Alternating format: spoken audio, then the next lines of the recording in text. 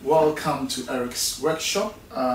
This is a continuation of what we started on anxiety disorders.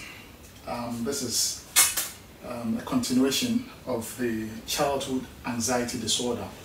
I'm not going to waste time. Let's get on and just get things sorted out. I hope everyone out there is observing government protocols. And our country, Ghana, has open borders, so those of you who want to travel, make sure that you observe the government's protocols. Try and do your face mask, wear your mask, wash your hands, keep safe, be safe, because COVID is real. Let's get on with where we left off. Alright, thank you for those of you who did bulk purchases of my books. And before I get on, I've got a couple of them here. I've got Marie's book here, Explosive Secrets, and then Marie AEC, Student Entrepreneur. And those of you who want to make purchases there on Amazon, you can do that. And these are my books as usual, as you know. You make orders from Amazon. So we're trying to sort of galvanize the black community so that we can help each other. That's how we do it, you know. You can't do it on your own. So we keep helping each other on that basis. All right, so I will shoot by continuing from where we left off. Is from page 111 of my book. It was on childhood anxiety disorder. So I'll continue. Research in this area is difficult to perform because as children grow, their fear change, making it difficult for researchers to obtain enough data and thus more reliable results. Between the ages of 6 and 8, children's fear of the dark and imaginary creatures decreases. So it means, obviously, those who have kids, you know that from the ages of 6 and 8, that fear of monster and all that deception and fear, false evidence appearing real, minimizes. So they don't really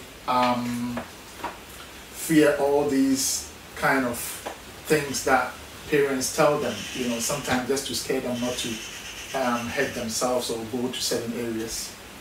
So 6 and 8, that imaginary sort of creatures, monsters and all that decreases, you know, so with time it goes away, especially when they hit their teenage years. So, but they become more anxious about school performance and social relationships. So we are talking about childhood anxiety disorders. And I think most of our kids have got that sort of preliminary fear of certain things, especially when school is about to reopen. Some of them also have the fear of writing examination when exams are very close. Impending examination, they have to do preps, they have to prepare for the examination and all that. Some of them go through that cycle of fear and panic, just about the thoughts of going to write the exams. They go through so many stress.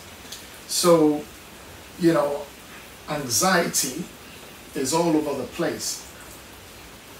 And even some of the kids are very particular about going into the public or going into friends, going into where her or his friends have gathered, especially in school. They don't want the crowd. Some want to be very reserved and don't want the crowd. So some of these things can be picked up, especially when you're a teacher. You have to be very observant, very vigilant in looking at all these pointers, because these kids are very, very secretive in terms of their behavior. So if you are not very observant, you're not going to pick it up. So as a teacher, when you are around the kids, especially playtime, lunchtime, and then teaching them in the classroom, you make sure that you observe, be very vigilant, so that you don't pick on them unnecessarily to penalize them, because some of them are going through this internal stress, internal anxieties. So if you know about these things, you're not going to keep pushing and keep stressing the kids beyond their limit. So let's carry on. If children experience an excessive amount of anxiety during the stage, this could lead to development of anxiety disorders in later life. So teachers sometimes pick these things up because at the age of 6 and 8, obviously they are in full-time education. So I'm trying to hit on these points and then sort of emphasize it for teachers to be aware of that. So it is saying that if children experience an excessive amount of anxiety during these stages of their life, then it could well develop into a later life anxiety disorder in their lives. But if you're a teacher and you're able to spot it out, you can definitely support and help the child. And maybe that help, that little help that you're going to give that child, is going to alleviate that stress, is going to, bring that person out of that future eventuality that is going to destroy their lives.